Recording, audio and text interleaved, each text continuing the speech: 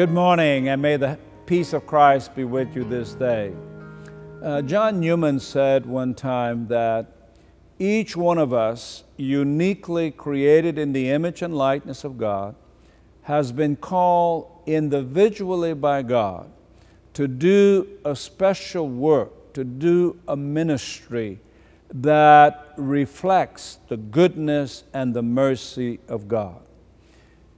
Someone else may be doing the same thing as we are, but we are uniquely called to do that special ministry or that special work, and that the Lord gives us everything we need in order to do that special work or ministry well.